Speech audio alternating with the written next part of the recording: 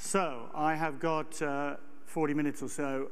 I'm going to go reasonably fast, so I got a few things to cover, but quite a lot of it is more getting you familiar with some ideas. I'm going to start, though, with a critique, and this is a bit unfair for not being an IT person, but a critique of the IT function.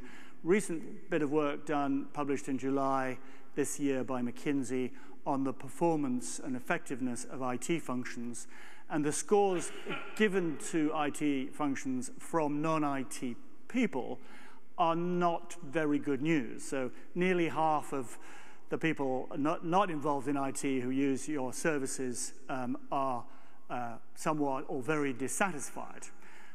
And it gets worse when you look at the issues that Rob was raising in terms of the challenges that are coming up in terms of transformation, digitalization, innovation, analytics, and online digital experience. So I guess we would have to say that from the user's perspective, IT is not perceived to be performing that well at the moment. The report goes on to argue that one of the core reasons for this is poor operating models in IT. But this is the IT people speaking, saying strengthening IT's operating model has been a top 2 cause of poor performance for 2 years in a row. I guess it's not the effort to strengthen the IT's operating model, but the need to strengthen IT's operating model is at the root of some of the poor performance ratings. So I think the reason for showing that was not to kind of put me above the challenges that you are facing, but rather to explain that this is a topic, this IT operating model is a topic worthy of real deep thought. What I'm going to do then is to talk about what is an operating model. I'm then going to offer some perspectives on what I think are the challenges when you're trying to design an IT operating model, and at the end I'm going to offer kind of a one-slide thought on where I think some of the solution may lie. So what is an operating model, and how do you design one?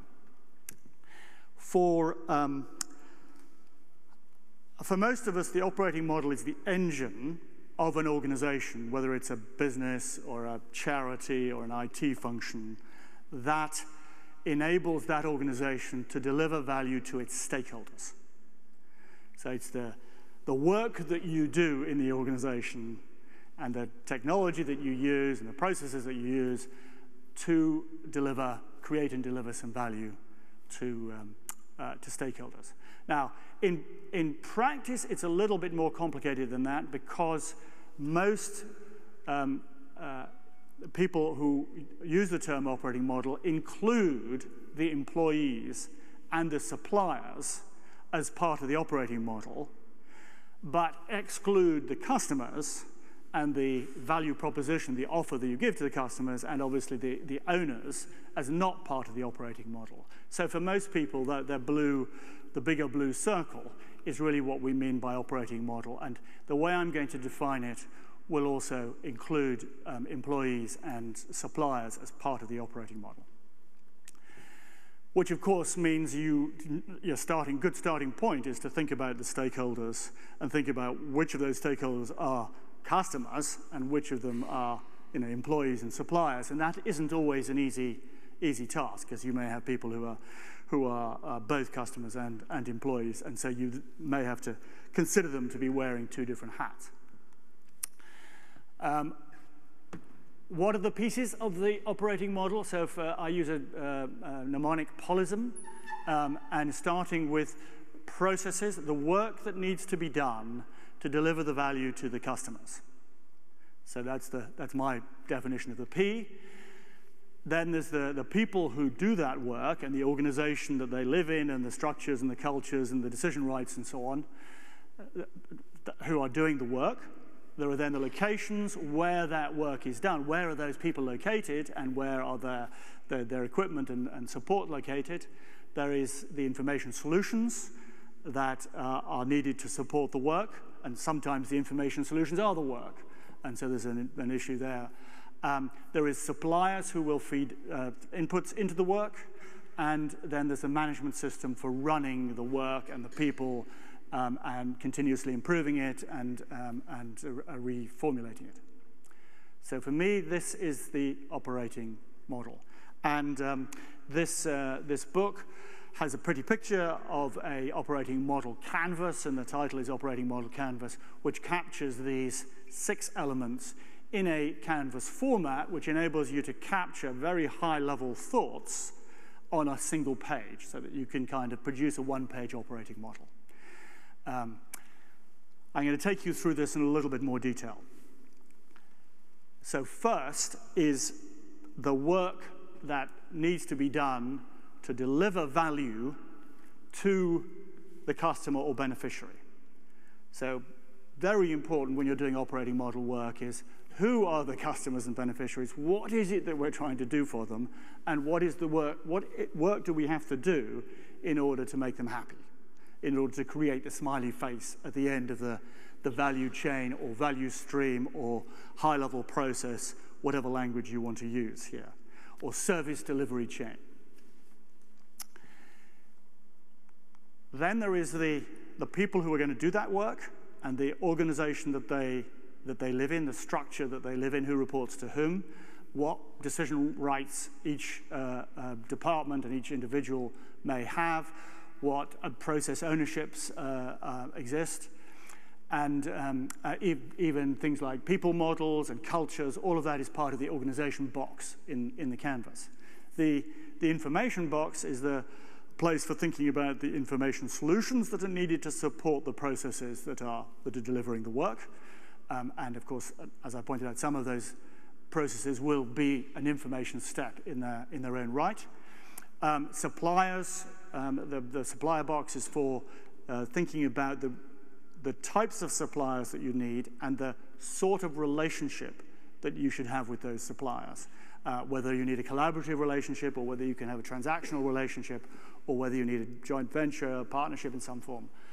And then the locations box is about the where. Where is the work to be done? Now, there are some connections here with TOGAF, but I haven't been influenced by or I'm thinking of the Zachman framework, the connections here, but I haven't been influenced by that in putting this together because I came at this problem from a business perspective of operating models and have become more interested recently in the challenge of IT operating models. The last bit is the management system, which kind of underpins these top 5, these core pieces, which is the calendar of meetings that you need to design to do the strategic planning for the organization, to do the budgeting for the organization, to do the performance appraisal and approval and management of the organization, to do continuous improvement and things like that, as well as the scorecard that you use to measure the performance of your organization. And those are the topics in management system. So these are the 6 pieces that I think are important to have aligned obviously with the strategy and aligned with each other to have an effective operating model. The book and the inside of the book is designed to be accessible and easy to use.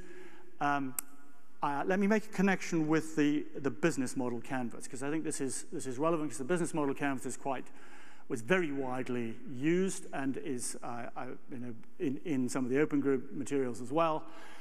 The operating model is really, and I'm going to assume, I'm not going to talk you through this, I'm going to assume that you have some understanding of this tool.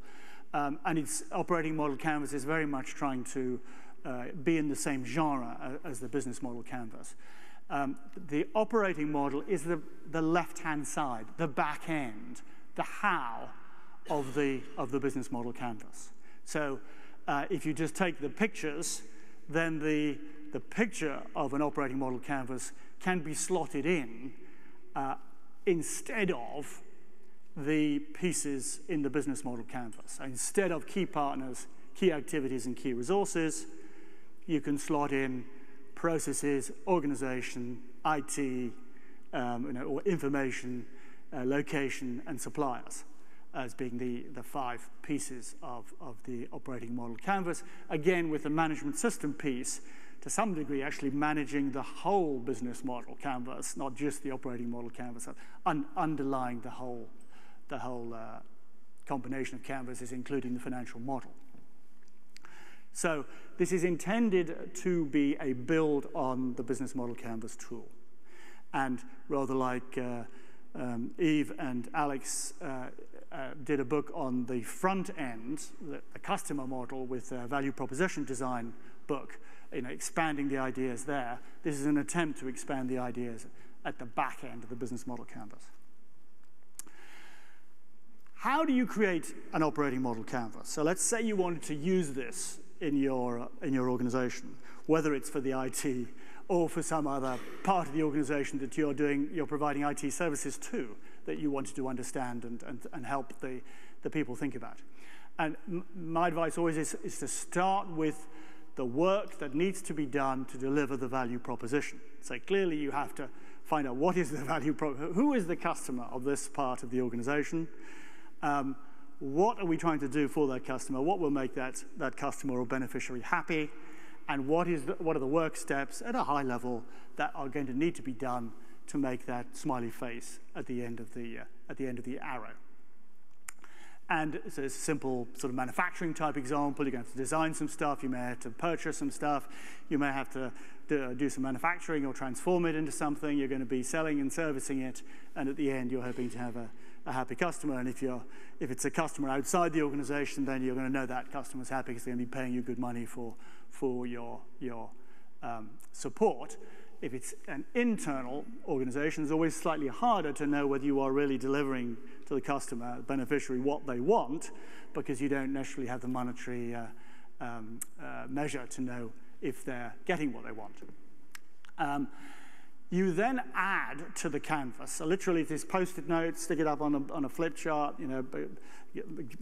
Have an argument about what are the different steps. Keep it at a high level. Don't have more than 5 or 6 or 7, because you need to be able to keep it all in your mind at once. And anyway, you haven't got a lot of space. Deliberately, the great benefit of things like canvases is you're limited in space, so you can't get too complex. You can only capture the highest level thoughts. You then add on to that other stuff that is most important in your mind to the value proposition. So in this example, the proposition is low cost. So we're trying to do something, and we're trying to do it lower cost than our competitors. So then you're kind of working around the canvas, thinking about what is it that we have to do, how do we have to do it, what do we have to do particularly well in order to achieve that low-cost objective? So in this case, in the information box, it would probably be we're going to need standard packages because we need to, if we're trying to be low-cost, we're not going to have a lot of bespoke, complicated software. We're probably going to have a functional organization structure because functional structures are normally lower cost than matrix structures or divisionalized structures. We're almost certainly going to outsource components to people who've got better economies of scale than we have. We're going to probably be operating in low-cost operations, and low-rent areas where we got low people cost or low building costs. So there's a connection here between the value proposition, what are we trying to do, and the canvas, how, the elements of the how are we trying to do it. And the benefit of having this all on one page is you can start to see the connections, and you can get disconnects. So you can end up with, in the organization box, we want really high quality people, and then in the location box, we want really cheap locations. And then you start to think, well, actually, is this going to work? How do we get high quality people in cheap locations? Because often the two are, high quality people are going to want to be in Amsterdam or London or somewhere. They're not going to be that happy to be in Indonesia, maybe. So you can start to see some of the disconnects that might cause you trouble with the finalization of your operating model. Okay, going to give you a couple of illustrations and then we're going to talk IT. This is my business school, which is Ashridge Business School, which is part of HULT International Business School. And HULT has 3 schools, basically 3 different value propositions to 3 different customer types: undergraduates, postgraduates, and executive. The core value chain, the work that needs to be done to deliver a satisfied graduate at the end of these efforts, is fairly similar, but a little different in each of the schools. And at the very highest level, kind of that's all you need to lay out in that middle arrow of, if you're doing an operating model for HULT International Business School.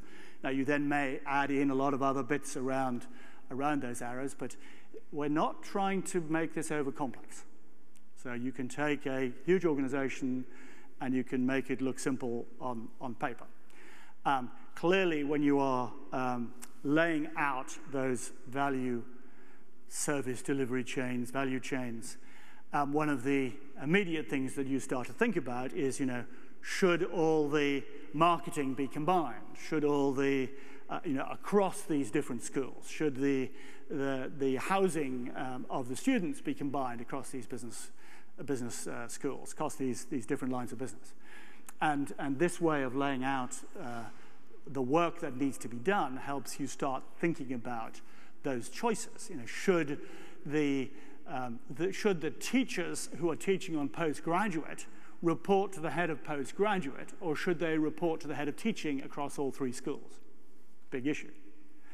And quite a few of them will teach in more than one school. So how do you deal with that? So simple can help you see the issues clearly and engage the decision makers in a way that they feel comfortable to be engaged. In this particular case, HULT has global and cutting edge as core value propositions for all of its schools. Hence, it's located in Boston and London and so on. It has, for undergraduates, the core value proposition is employable. You're going to get a degree, but we want you to be more likely to get a job at the end of your degree than if you go to another school. And for the postgraduate and executive, then it's about thought leadership and practical. We're going to give you tools that will help you in the work that you do, as well as being thought-leading tools. And in order to deliver that, one can think about, it has the locations box, obviously, is going to be important. You want to be in 4 or 5 locations around the world. Associate faculty happens to be very critical, but because they're the people who bring in the practical experience into the classroom. And a chief academic officer is very important to make sure we have the thought leadership. And so you start to see some of the elements that are going to be critical to your operations. At this extraordinarily high level, we've only got 20 thoughts on a chart here, but we're already getting a sense of what's important in this business school. I'm going to show you a couple of other examples, but for timing reasons, I am going to skip right over them, so I'm just going to give you sort of visual impressions before we get into the IT stuff. This is an HR function. Again, the visual impression should be here. There's quite a lot of stuff going on in that middle arrow. And then as you put other things on the canvas, you can start making connections and draw connecting lines and so on. And so it can be used in a very sort of messy but creative way. Let me give you a quick IT function example. Again, I'm not going to spend long on this. This is a financial services group in the Americas, operating in a lot of different countries. This is about their central IT, and they very much have a sort of central set of work steps designed to produce a value proposition which is lower group-wide IT costs, decentralized service, and group-wide solutions, which you could argue are partly for standardization and partly for lower costs. And they follow pretty much the IT for IT standard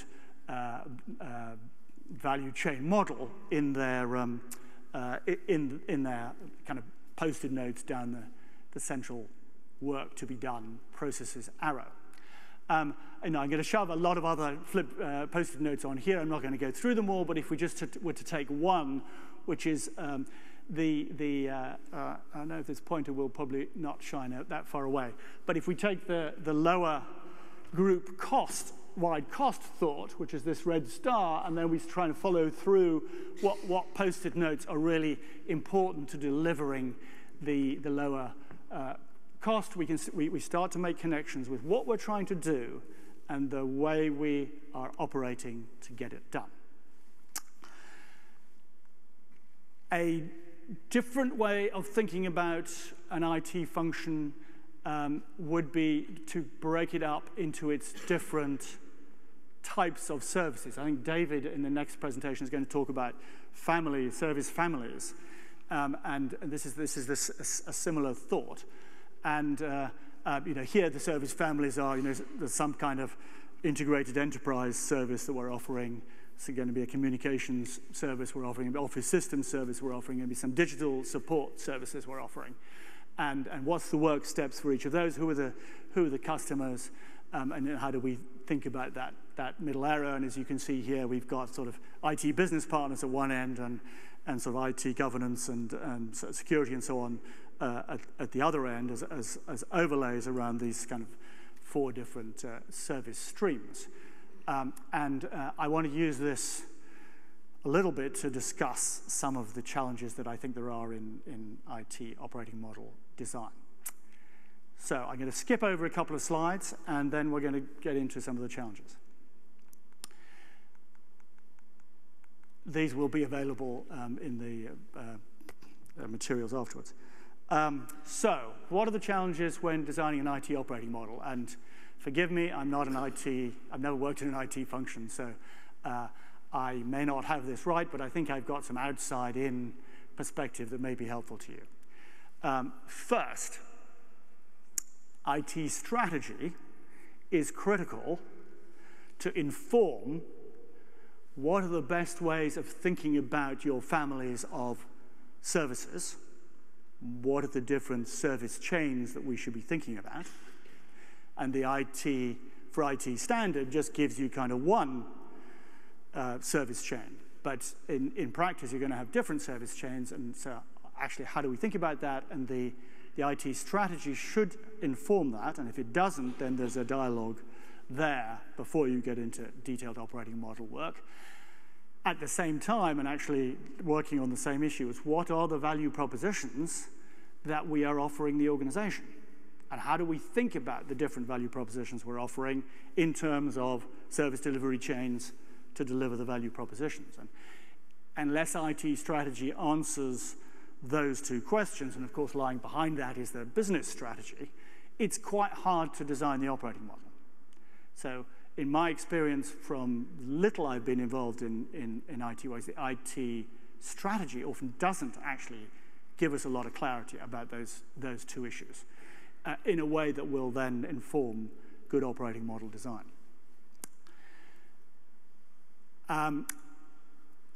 Thinking about the families of services, how to collect our different services into 4 or 5 or 6 families that we can think of as value delivery chains. We can do that by customer type, so we can think of services to the business divisions and services to corporate functions.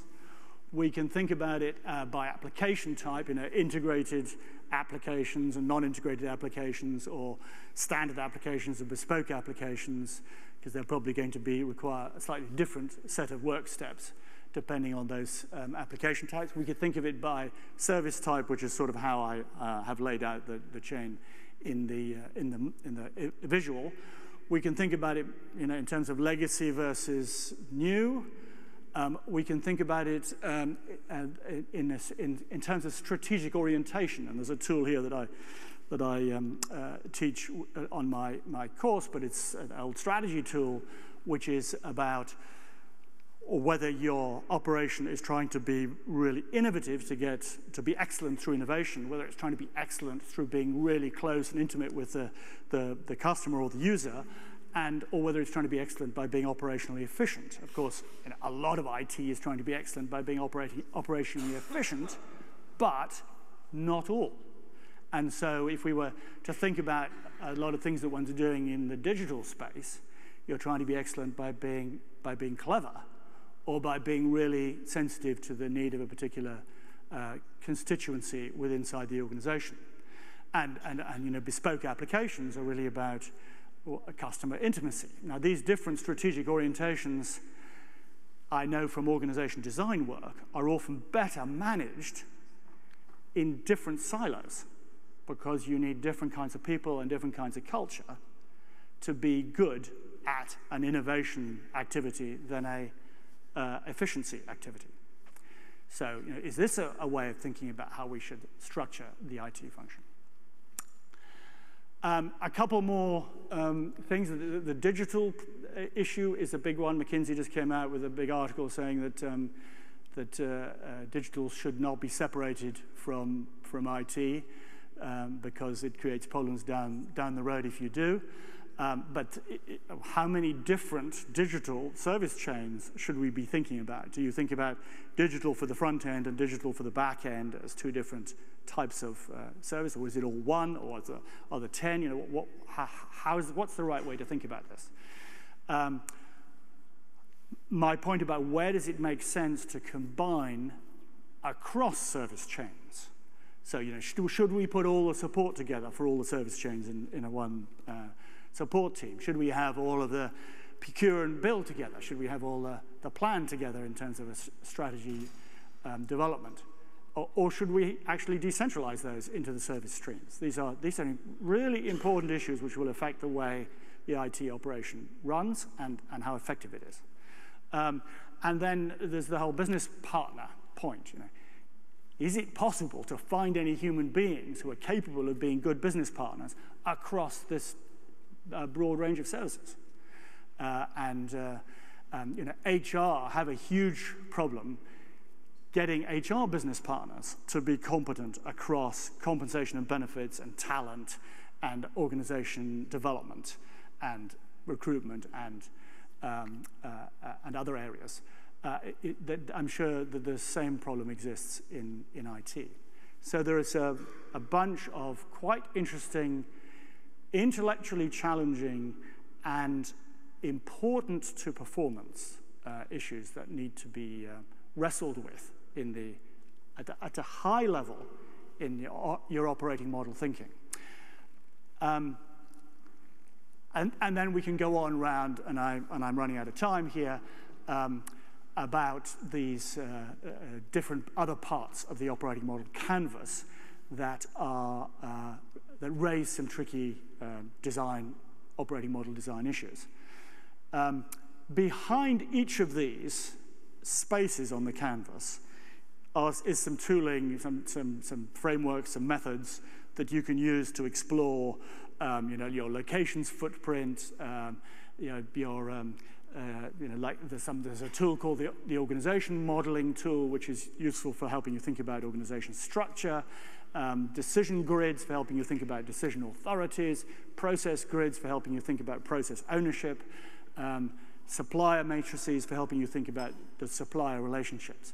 So each of these spaces on the canvas can be expanded out so that you don't have to rely just on the one-page version. You can then take each of those pieces and expand it into a couple of pages and end up with a 10-page version.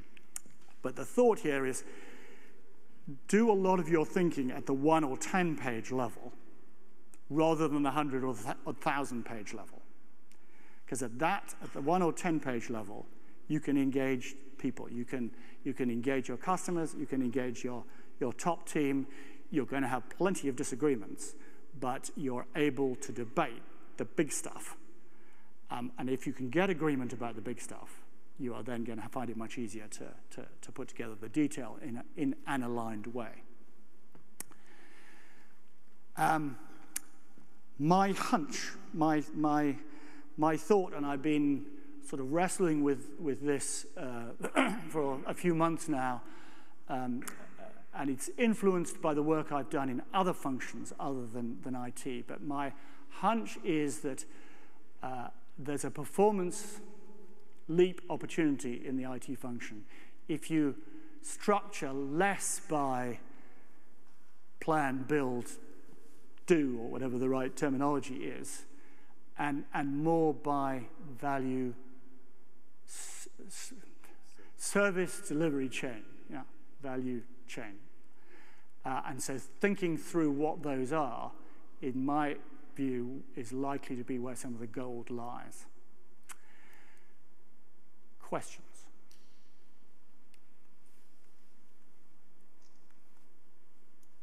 There's some stuff, if you want to follow up any of my work, there's my email address, my book website, and my blog. Thank you, Andrew.